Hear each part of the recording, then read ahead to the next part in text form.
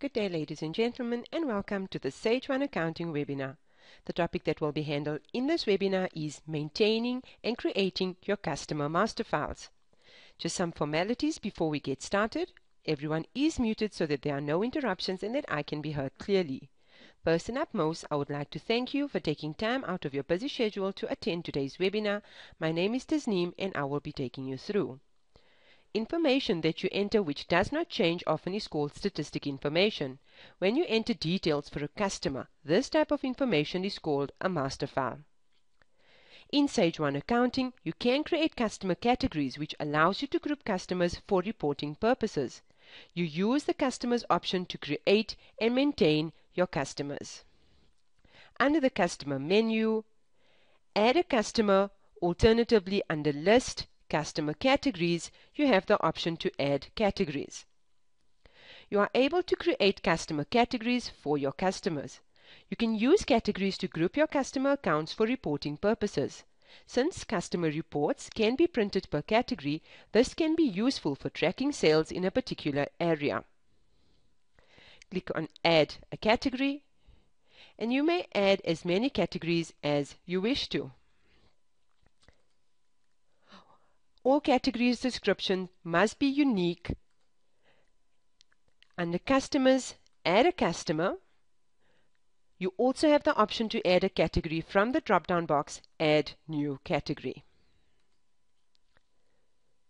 When creating a new customer master file, add the customer name.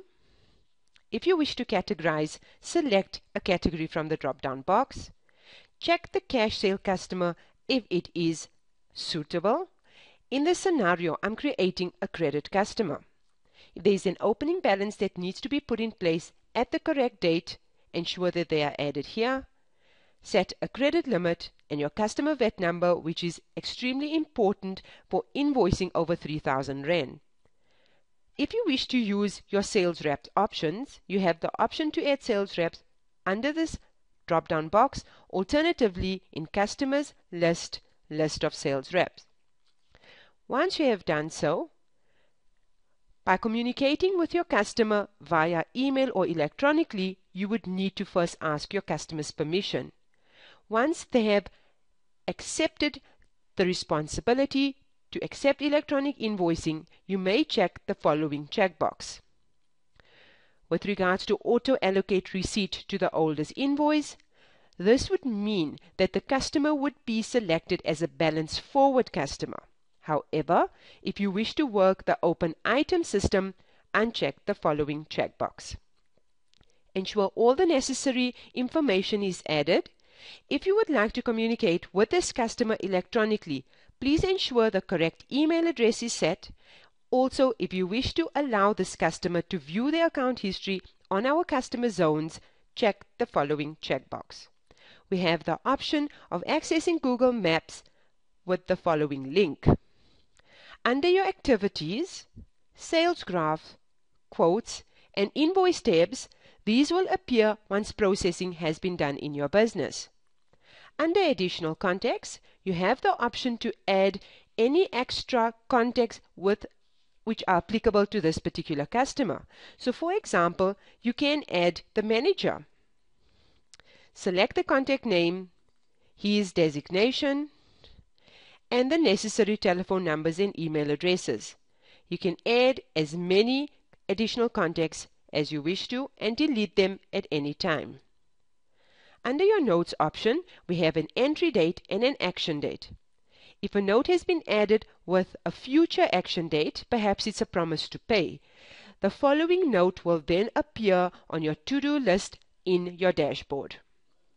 If you wish to add an attachment, click on the following Add Attachment link and you may add a scanned document. Perhaps it's a contract between yourself and your customer.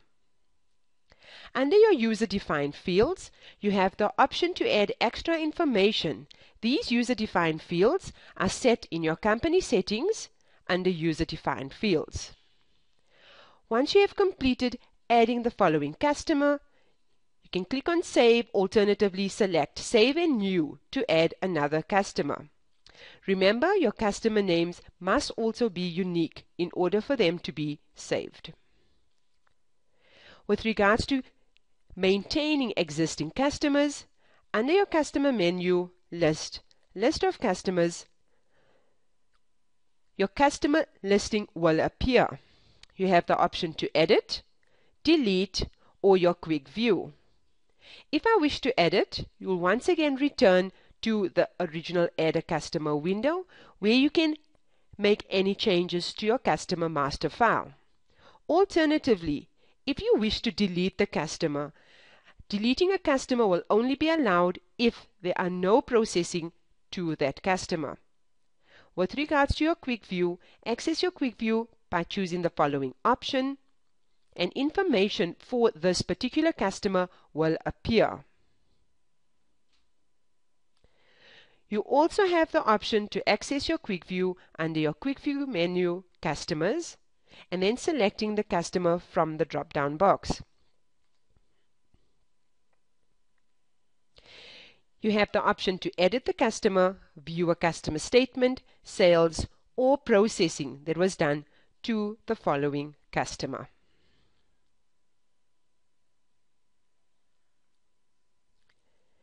We have reached the end of the webinar, and I hope a lot was taken in.